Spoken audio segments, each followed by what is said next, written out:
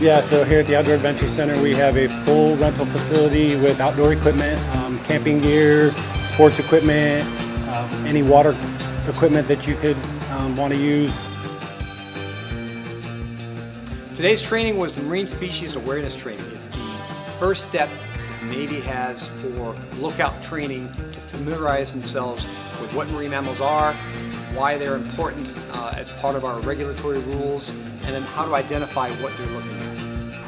When we take them out, we basically provide a personal education, talk to them as an individual about what they can do themselves to help protect our resources, such as picking up trash that's not theirs, definitely packing out what they pack in, leaving it better than it was when we started.